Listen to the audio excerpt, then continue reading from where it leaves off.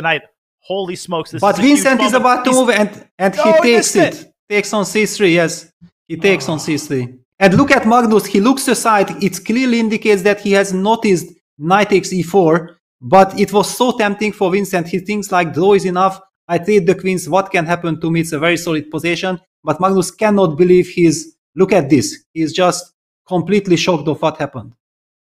Oh my gosh, a huge miss by Vincent, but let's not overstate the case. He's got fantastic chances of holding that endgame, but my goodness, knight takes c4 would have likely sent him into the next round. So easy to miss against anybody, but particularly from a nothing position out of the clear blue sky. A tactic like this is exceedingly hard to see, so definitely understandable. Vincent playing the move quickly, and I wonder if Magnus's reaction maybe tipped him off to the fact that something existed. And